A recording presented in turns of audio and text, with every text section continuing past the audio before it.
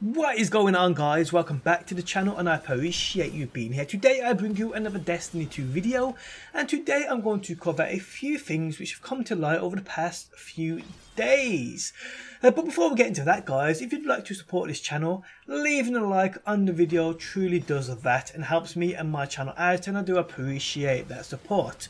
Okay, so let's get into it. And the Escalation Protocol is a son of a bitch to complete. We all know this, it's seriously hard, and it's why many people are only doing it in groups of 9 players.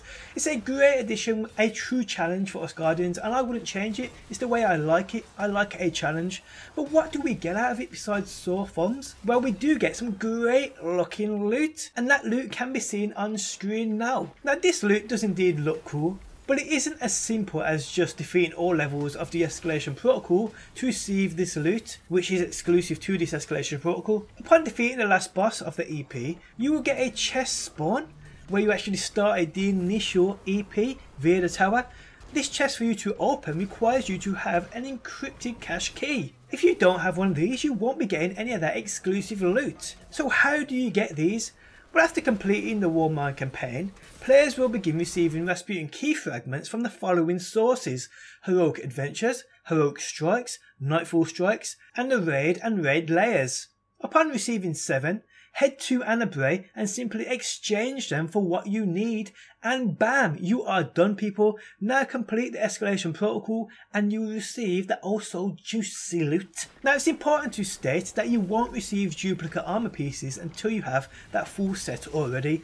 Bungie have made this clear on numerous occasions, which is good considering how rare the gear will be and how hard it will be to obtain. The items will drop in this order: class items, legs, arms, chest, and then your head. So the loot does look great, and I just can't imagine how it will rock certain shaders, and honestly people, I can't wait to find out. Okay, so we're going to move on to other news. So within PvP we have ranks, we have Glory and we have Valor. Glory is the competitive side of the game, and Valor is like the casual quick play side of the game.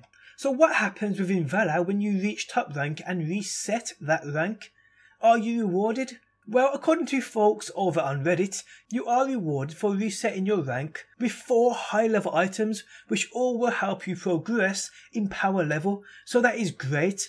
For me though, I probably won't ever get to reset as I just don't play PvP that much. Well, I suppose you never know. Other details though which you may want to take note of: your PvP rank within Valor is account wide, so all of your characters will progress the rank while playing PvP, that same rank. But obviously here, guys, if you plan on resetting your rank to try and get this high level gear, you want to do it on your highest level character. That way it will help you progress further. I mean, it would be a waste of loot and power if you reset on your lowest character, so just be aware of that. Okay, so moving on, and people, there is a new exotic in town, and I believe it's pronounced as Sanguine Alchemy. This exotic belongs to the Warlock, and it is an exotic chest piece. Now, I was well aware of this exotic and the perks, but what spiked my interest was a video put out by Sean talking about this thing and how it actually works within PvP. If you guys have somehow never heard of Sean, do check him out via the link within the video description. A great dude who posts great daily Destiny 2 videos, much like myself. So yeah, watching this video, I couldn't believe what I was seeing. So this chest piece's intrinsic perk is Heightened Sense. Basically you become Spider-Man. Just kidding. Standing in a rift grants an enhanced radar and marks high priority targets for you and your allies. Now this is said to be pretty standard within the PvE side of the game. As you can imagine, there are way better exotics to use, but what about PvP? How does this thing work?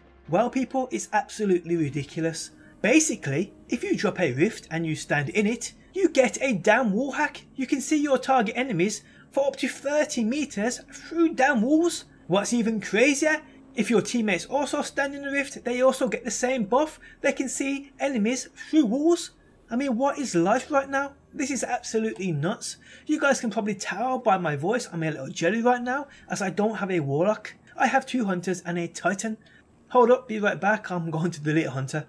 Now on a serious note people, what an exotic to own. This is just crazy, and can you imagine how this is going to work in the competitive side of the game? People are going to be abusing this, it's absolutely crazy. I mean, 30 meters won't be enough to see enemies across the entire map, but people, it's far enough to easily get the advantage. That's for damn sure. Truly insane, and you can see this working on screen now. Absolutely nuts, people. talking the nuts, I'm going to cut mine off. Hope you guys enjoyed the video. Leaving a like truly helps me and my channel out, and hopefully guys, I will see you on the next one. Always in the wrong, knowing where we stand, but you and I will carry on. We never get it right.